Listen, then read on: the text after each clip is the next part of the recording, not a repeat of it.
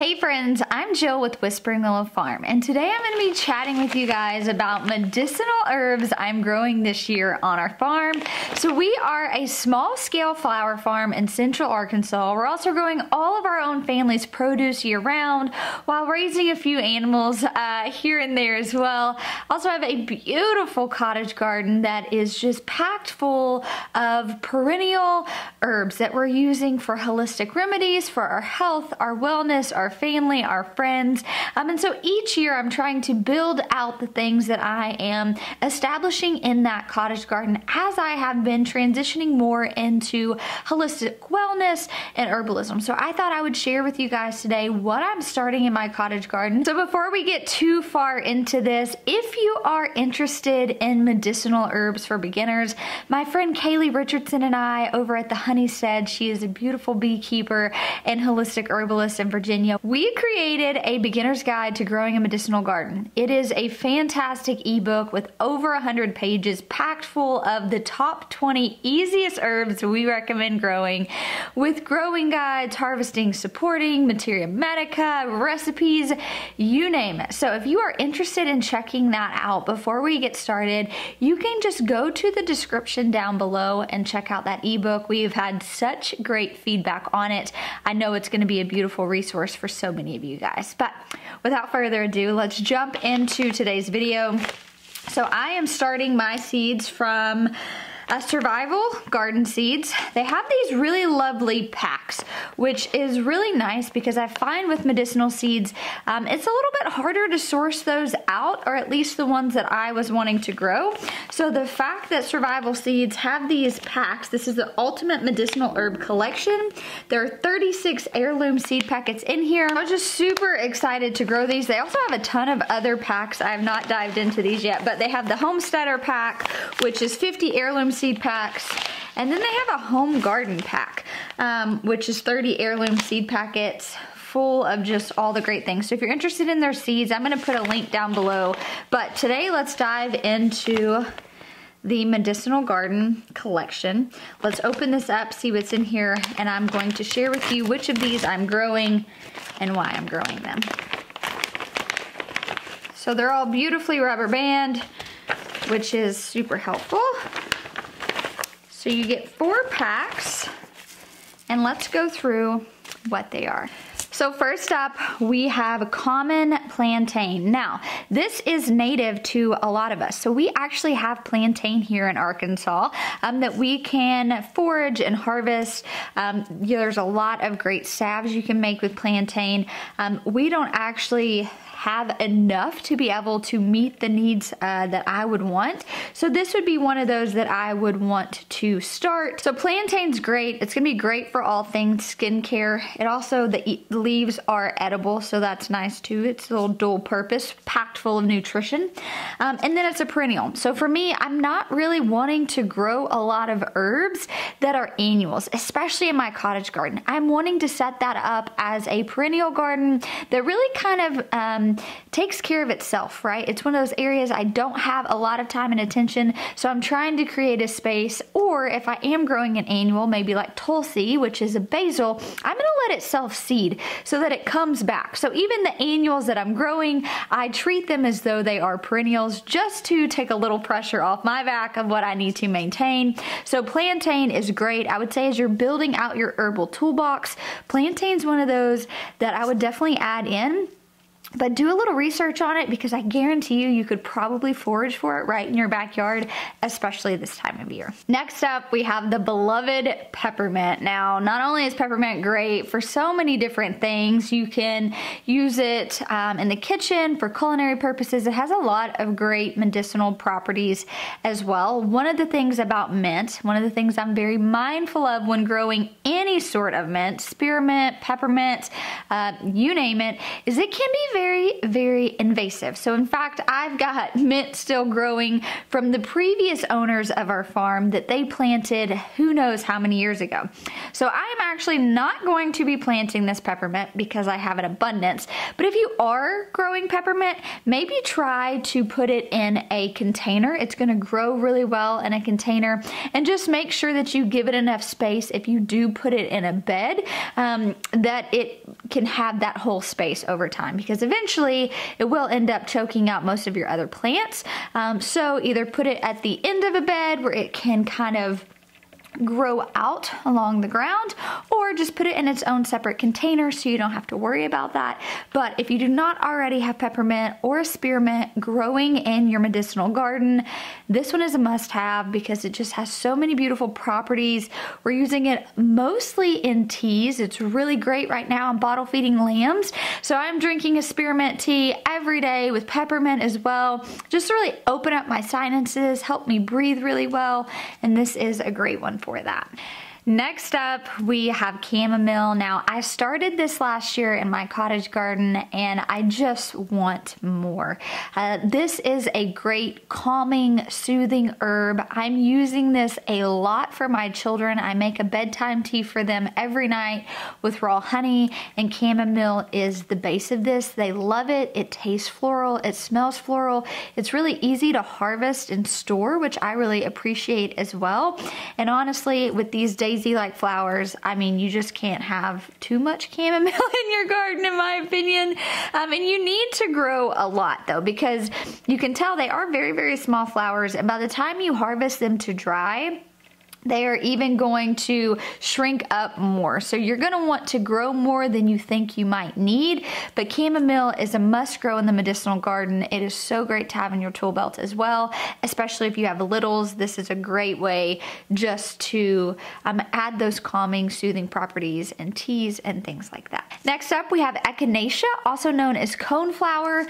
I love this one because every single part of this can be used. So I put in echinacea the first year we bought our farm, so this year will be 3 years. You can harvest the roots of echinacea after 3 years and make so many great tinctures with those, but you have the entire petals and leaves that are great to use as well. Echinacea is one of those herbs that you really want to grow a lot this time of year to store up for the fall and the winter when you start dealing with flus, common colds, things like that. It's not one of those herbs that you want to take over a long period of time, but if you notice you have an ailment coming on and you're feeling a little sinusy, a little sick, you want to come in, treat it fast with echinacea. It does the trick, but you're not going to take it long term. But it is so easy to dry. It makes a beautiful cut flower as well, so super beneficial, and it's great. We just cut it down at the end of the year. We'll mulch it a little. It comes back bigger and better. It attracts so many different pollinators, and there are so many wonderful properties to echinacea that it is definitely a must grow. Now, this one you might not think would be something you would have in your medicinal garden, but let me tell you, cayenne pepper is crucial for the medicinal garden. Not only is it a great culinary pepper, you can do so many things with it. There are so many great medicinal properties to growing cayenne pepper that I highly recommend you guys look into this. But this is one of those that you might think belongs in the vegetable garden, but in fact it belongs in your medicinal garden. Now, the thing with cayenne pepper is this would be considered an annual. You are going to grow it just like you would grow, you know, a culinary pepper in your vegetable garden. So you are going to have to regrow this year after year, but on the back of these seed packets, it actually shares with you how to save the seeds. And since these are all heirloom seeds, you can easily do that. So I would really recommend just be diligent about saving your own seeds so that this is a one-time investment, and either let them self-seed, which the peppers are going to have a harder time with that. So with things like the peppers, just go ahead and ensure that you're saving some seeds so you have enough to plant for the next year. Next up, we have got calendula. Aside from it being absolutely stunning, I love having this growing in my cottage garden. I use this a lot when I'm baking sourdough to decorate different loaves. Aside from the beauty here, it is an annual. I have tried to let mine self-seed this year. I will check back with you guys to see if that worked or not, but in case it didn't, I am starting more. And so calendula is one of those things that is going to be great for a lot of those external cuts, wounds. You can make it into salves. You can also put it into teas to help with digestive issues as well. But primarily we are using this as a salve for burns, cuts, wounds, scrapes. It's really nice, as well as comfrey. I would say the main two salves we are making each year are calendula salves and comfrey salves, and they are great, great powerhouses. But there are so many other beautiful properties that calendula and all these other herbs have have as well. And so if you really want to dive into what all those properties are, all the things you need to know, I really do recommend you guys check out the ebook that I mentioned earlier down below, because it's going to go into all of these in much greater detail. We'll provide a materia medica. Now, there might be some herbs I'm sharing with you today that are not in my beginner's guide to growing a medicinal garden, but there are probably going to be some that you find in there that you also won't see on this list today. So the next up we're going to talk about is oregano. Now, I love growing herbs that are multi-purposeful, right? For me, there's just something about getting a good deal, right? Getting the most bang for my buck. If I'm going to grow it, I really want to be able to use it in the kitchen. We bake a lot of sourdough. I'm making sourdough every single week for my family. So I love being able to go out into the cottage garden and grab different herbs to decorate loaves with, to cook with, and things like that. But then, so many of these different herbs I'm going to share with you today, oregano, sage, thyme, stuff like that, they not only have all these great culinary purposes, which is how we might commonly know them, they are packed full of so many medicinal properties as well. And oregano is no different. So oregano is one of those you want to stockpile and grow as much as you can during that summer season to make sure you have on hand for the fall and winter. It is an antioxidant, it's antimicrobial, it is great for respiratory health, for digestive health. This for me, if we're getting sick, I'm making into a tincture, and it is really nipping things in the bud. Next up, we have thyme, which is a great perennial herb. This is gonna come back year after year, bigger, better, fuller, which I absolutely love. We'll just do a big hard harvest at the end of the summer, or even into fall, and then we'll mulch really well. And I'm telling you, it's a great.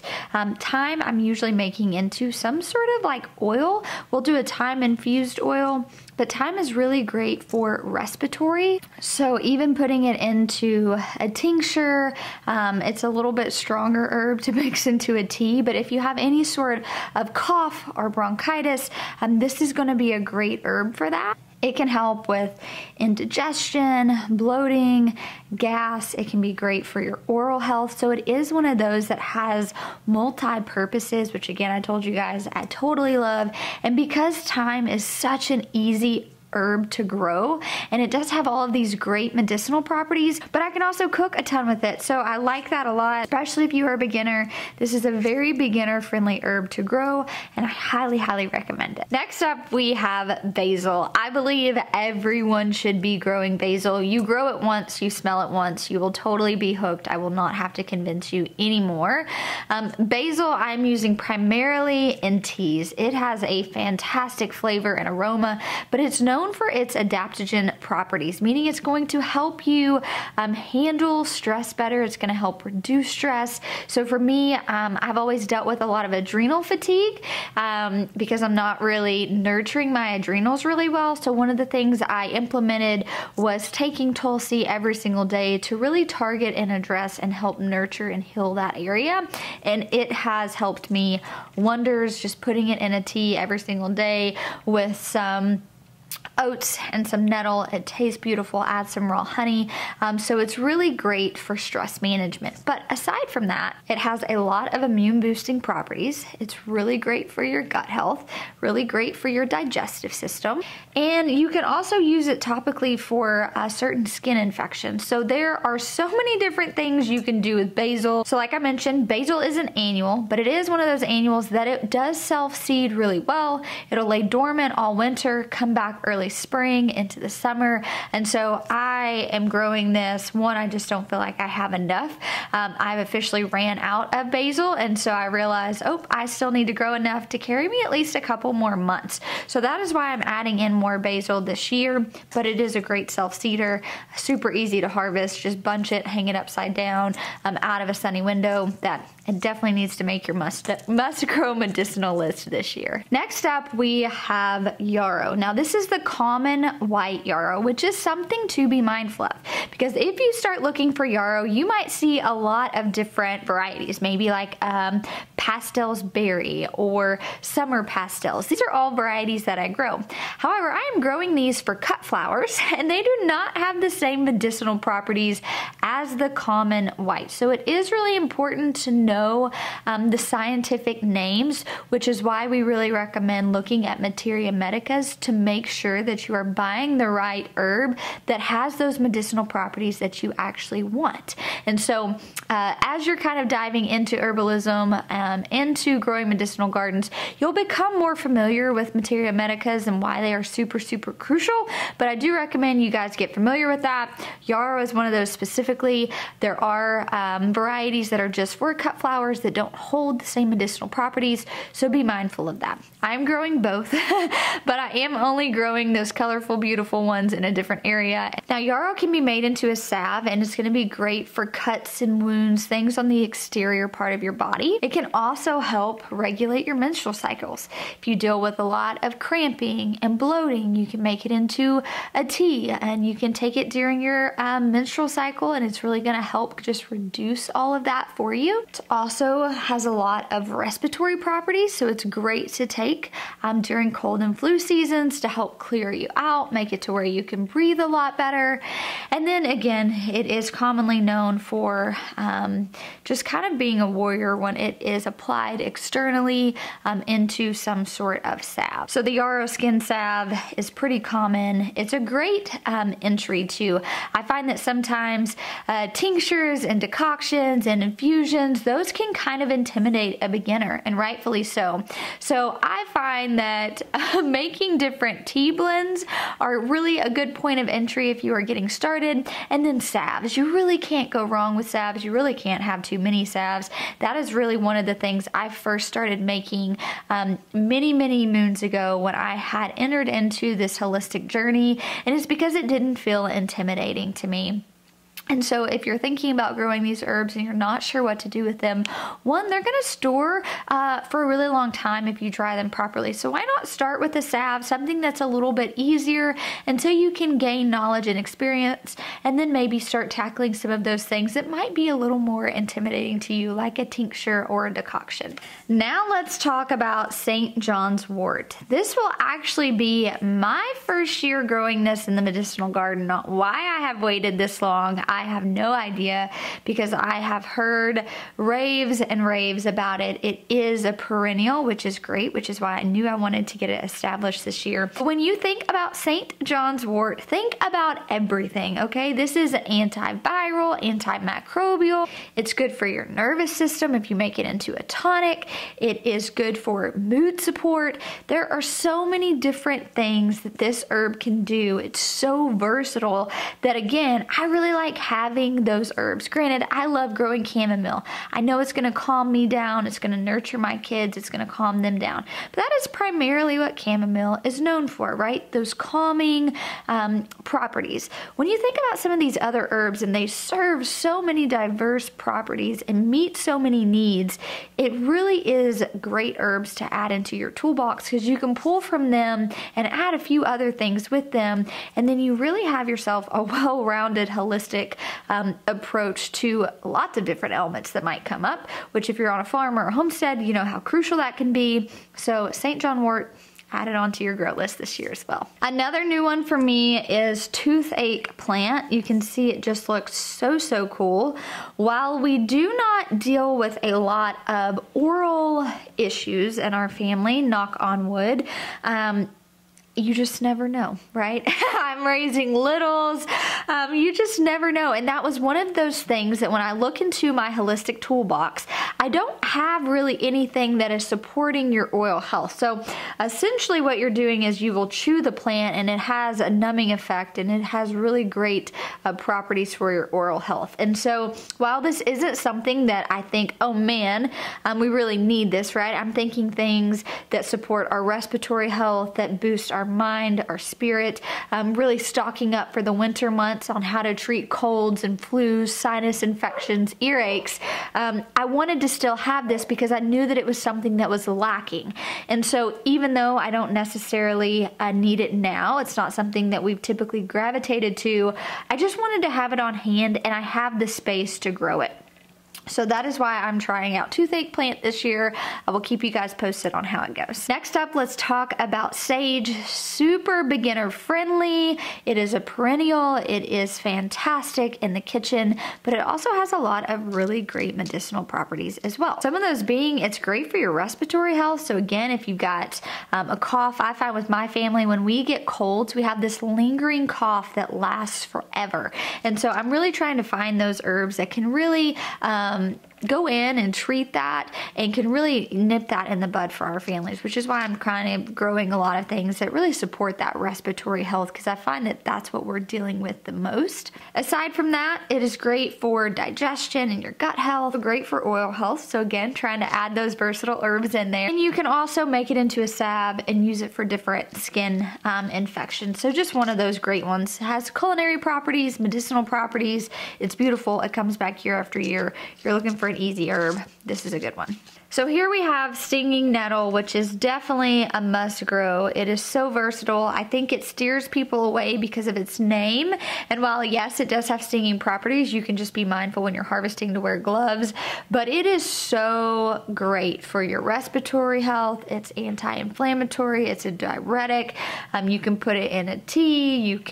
We have a recipe in our ebook for a pesto that you can make with it. Super, super versatile. I've been drinking this a lot right now as I'm dealing with a lot of allergies, so it really helps just kind of get all of that out. It can easily be made into a tea with some things that taste a little bit better, like, you know, tulsi or a basil oat, something like that. So stinging nettle, as long as you're mindful of harvesting and preparation and things like that, it definitely still needs to make your list because there are so many great properties. In fact, I know so many herbalists that say if they could only grow one herb, nettle would be one that they would not ever live without. So that's just food for thought. And of course, I could not do a video on my must-grow medicinal herbs without chatting with you guys about lavender. Now, lavender does have a very floral taste, and I know not everyone enjoys lavender in a tea, but there are so many other things you can make with lavender. We're making bath salts, we're making bath bombs, we're making essential oils, and we're infusing it. It has so many great calming properties, which is what it is known for. Now, I actually love lavender. I make a lot of simple syrups. I love having a lavender honey latte. It's one of my guilty pleasures, so there are so many fun things you can do with it. I am also, again, decorating a lot of sourdough breads with it. So we use it a lot in the kitchen, but aside from that, I like to have those kid-friendly herbs that I don't really have to worry about. I make this into a spray. I spray it on my kids' pillows at night just to really achieve a calming effect, help them calm down before bedtime. It smells really great. We're diffusing it a lot. But aside from all of those calming properties that lavender is most commonly known for, it can help relieve muscle tension. It helps great with headaches. I will just put it on my temples. It alleviates a headache really, really quickly. I also do that with peppermint. It's a great one for that as well. It is great for your skin, so if you can incorporate this in different moisturizers or skin oils, it's very nourishing to your skin. I find that I have just better glowing skin. I deal with less dryness and redness when I'm incorporating lavender into my skin routine. It's going to help reduce stress. It's going to repel bugs. It's great for your respiratory health. There are literally so many different things, and I mean, just look at it, you guys. It's stunning. I'm also growing this as a cut flower, and I'm using it a lot in dried arrangements for wreaths and things like that. So when I just think about versatility, it is super versatile. I would say for me in Central Arkansas, I've had a really hard time getting my lavender to perennialize. I will mulch it much like I do my rosemary, thyme, all of those things, but I do find it has a harder time coming back, but I'm not giving up. I'm gonna keep trying. So these are the things that I'm adding into my medicinal garden this year. Some of these I already have, I'm just adding more. I have not even touched the surface, you guys. When you get this packet, it comes with all of these herbs I didn't even touch. Now I might eventually add these in. Right now, I just don't have space for them. I was really just picking out the ones we use the most as our family, but there are so many other great ones. We've got lemon balm, borage, valerian, fennel, dill, cilantro, horehound, parsley, bergamot, lemon mint, anise, wormwood, white sage, sorrel, purslane, fenugreek, marigold, lovage. Like, everything you could possibly want is in this pack. But I get asked a lot, especially as I'm sharing more of this holistic journey. We are really prioritizing our health and our wellness and a holistic approach. So I've really been emphasizing on the medicinal garden, where it's kind of taken a back burner in the last few years. And so I just wanted to share with you guys what I am growing, what I'm adding to that medicinal garden this year. And these are some of the things that I am adding, some of the things I think you should add as well. It is never too late to start saying yes to your health and wellness, and to really kind of take control of that and find a holistic alternative that can support you and have so many multi-purposes as well. So I hope you guys will consider growing some of these. If you have questions, let me know. Again, if you want to snag the ebook, it's down in the description. Also, I have a home apothecary course I recorded with Kaylee at the Homestead as well. I will put all of the information down below. You can bundle the course and the ebook and get a pretty big discount. So if you want any of that information, you want information on the seeds, it's all going to be down below. But now I'm about to go get busy in the flower tunnel. So thank you guys for hanging out with me today, and I'll talk to you soon.